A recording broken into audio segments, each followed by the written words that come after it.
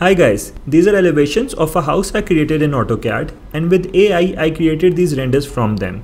I also changed the materials and season with just a simple prompt. The AI tool used for it is called Nano Banana. It's a free AI tool by Google. The link is given below. Just sign in with your Google account. Now to teach you guys, I'll use drawings from another of my projects and show you exactly how this is done. Now these are the elevations that I will use to create a 3D with Nano Banana. Before going to Nano Banana, we need to make some basic settings in our 3D. The most important one is the layers. We have to set the layers so that AI can read the elevation and know which part of the building comes in front and which one is in the back. The thickest line weight is closest to the camera, like this yellow one, 0.35 thick. Then the one further will be 0.25 and so on. Now the next thing I have done is annotated all the materials that I want to use over here. I have simply used hatches and annotations to do that. Like I've marked brick cladding on these walls, then I have white travertine stone cladding over here. I've used it with this straight hatch. Then I have kept the area to be painted all blank and I have marked it white paint. I've also annotated glass railing. So make sure you have done all these things so that AI can read it easily and make less mistakes. Also mark the drawing very clearly, like this is the front elevation, so mark it.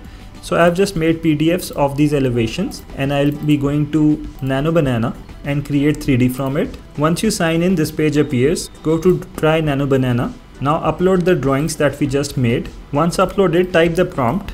After several attempts, I have been able to create this prompt that works just fine for me. You can also copy it from here. Once you enter the prompt, just click on run and this is what has been generated.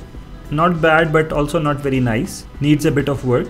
But what is impressive is how AI has read my drawings and created this 3D elevation for me. Now I want to change this brick material a bit. I will use this material as a reference. But before going to Nano Banana, we have to make sure that the resolution of the original image and the reference image are the same. For that we will go to Photoshop and I will overlay this reference image on my original image to make sure the resolution is the same, and just save the image. After that, go to Nano Banana and upload the reference image with the updated resolution and type a prompt. Change the brick material to the attached reference image and click on run. In 20 seconds the image is ready.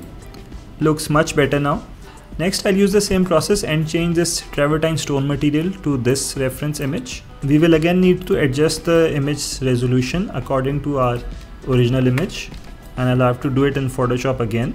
Just save it as a JPEG and repeat the same process in Nano Banana. Upload the image, type the same prompt again, change the travertine stone material to the attached reference image and click on run.